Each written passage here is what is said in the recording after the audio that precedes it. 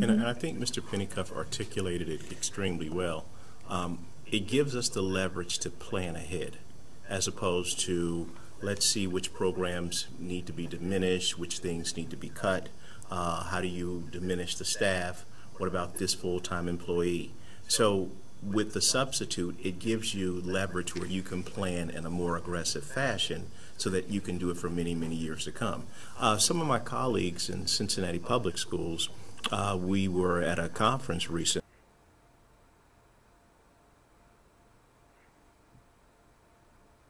This substitute works because they have several renewals on the ballot for this particular term, and they'd like to do something a little more aggressive. And I think for the taxpayers, one simple thing that Mr. Pennycuff mentioned, it will not raise your taxes. I'm sure that's one of the. So, Dr. Smith, what is more aggressive about a substitute levy rather than a renewal levy? Works because they have several renewals on the ballot for this particular term, and they'd like to do something a little more aggressive. And I think for the taxpayers, one simple thing that Mr. Pennycuff mentioned, it will not raise your taxes. See how this substitute works because they have several renewals on the ballot for this particular term, and they'd like to do something a little more aggressive. And I think for the taxpayers, one simple thing that Mr. Pennycuff mentioned, it will not raise your taxes.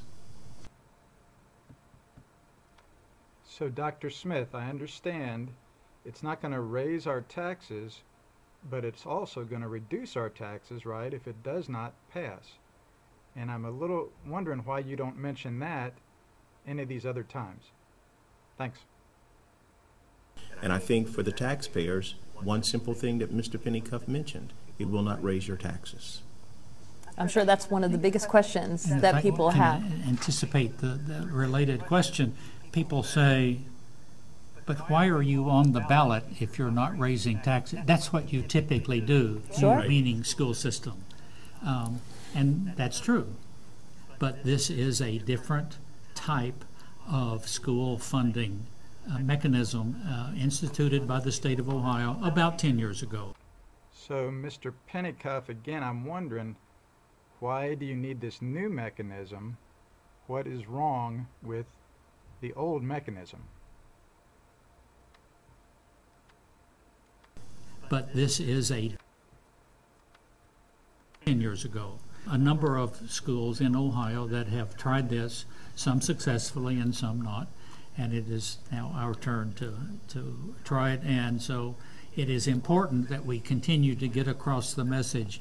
This does not raise taxes. It just keeps the current level of school taxes continuing for a continuing period of time. Okay, Mr. Pennycuff, again, I understand it's not raising taxes because it's a substitute levy, but what is this continuing period of time? The previous levy was 10 years fixed, and it's ending now. It'll be over, our taxes will go down. But what is this continuing period of time?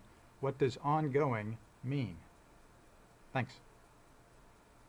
Level of school taxes continuing for a continuing period of time. And I quote from the actual ballot language when I say a continuing period of time.